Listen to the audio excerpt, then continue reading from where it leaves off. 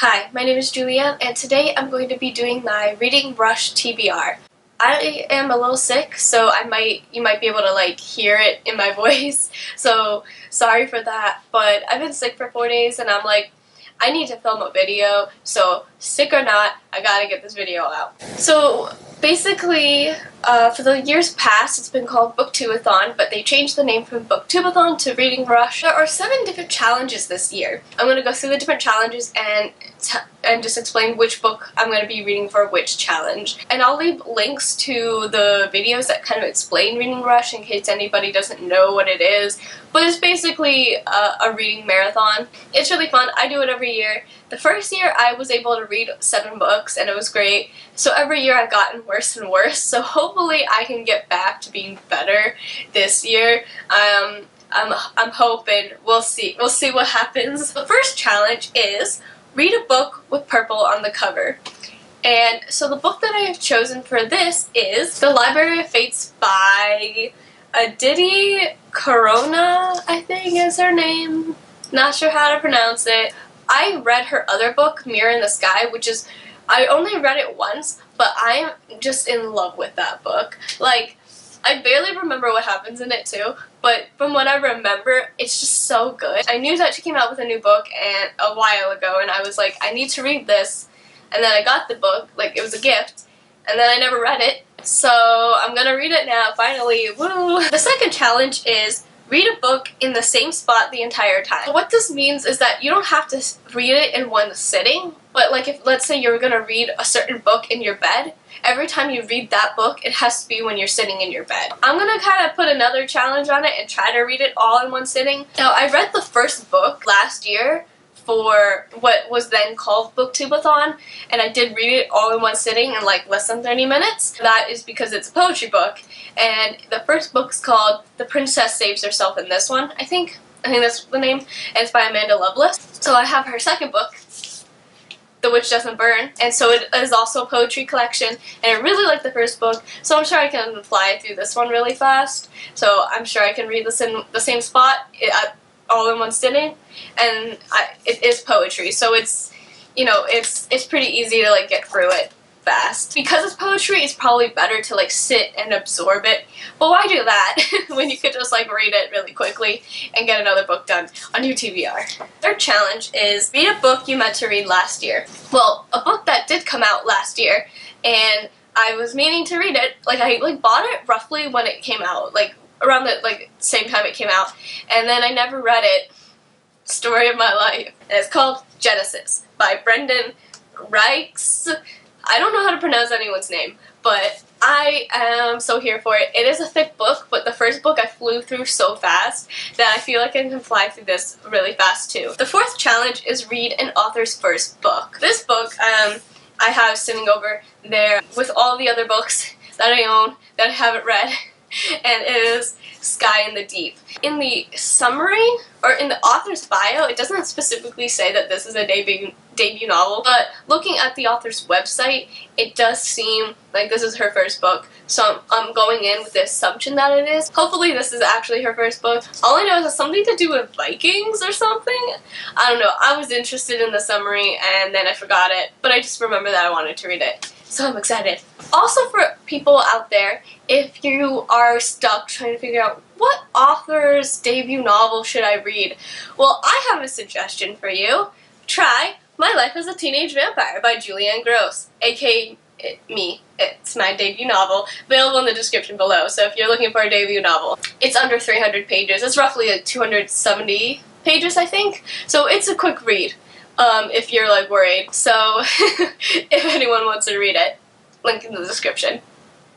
The fifth challenge is read a book with a non-human main character. And I came up with the perfect book. The second book in Wires and Nerves. She's an android. It's the spin-off series from the Lunar Chronicles. I loved the first book so much.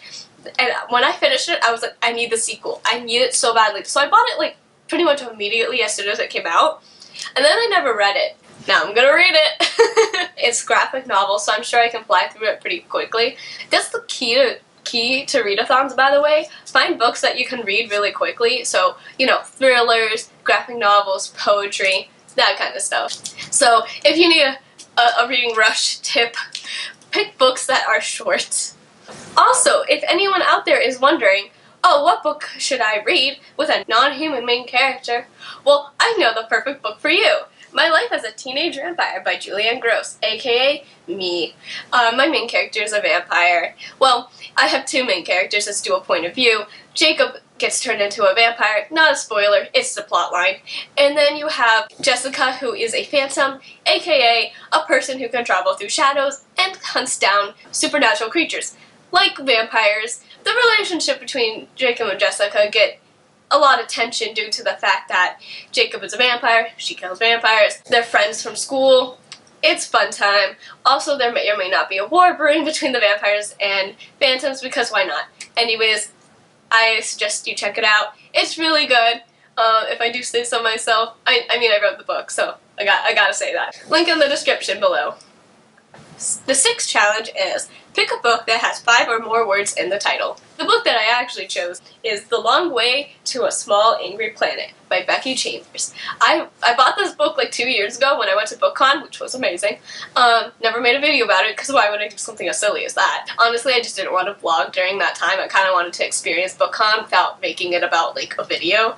I bought this at The Strand. Every booktuber talks about The Strand, and then I went into it and I'm like, alright, it's amazing there. So I bought this book because I was just feeling, you know, like stories that center around people in space. You know, like I was there for it because I'd listened to like the first couple episodes of The Strange Case of Starship Iris, and that series just blows me away.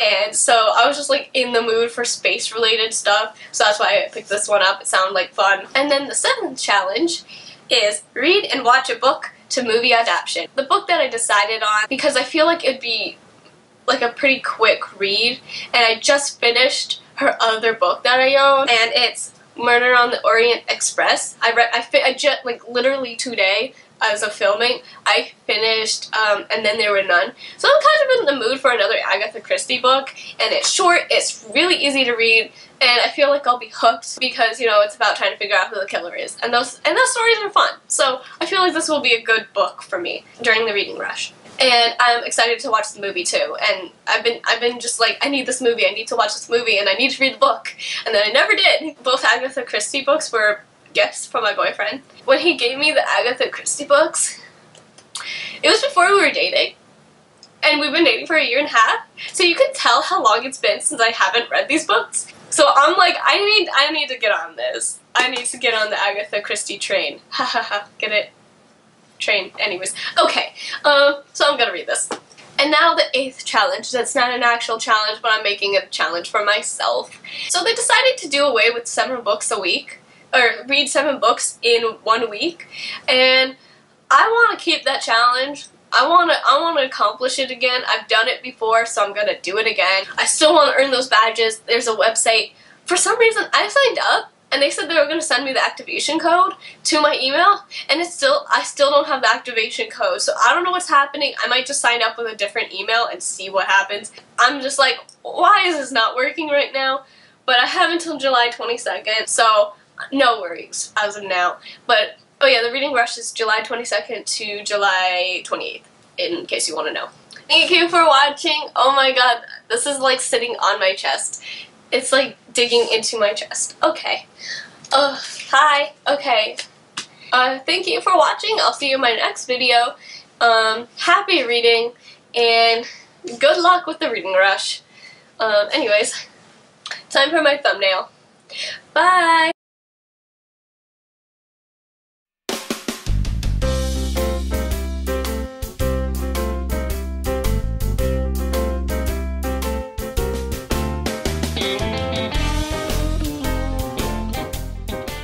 Alright, that's it. Also, if you're wondering who this is, it's Mooncake from Final Space. Second season's coming out soon, so excited! Bye. I almost fell.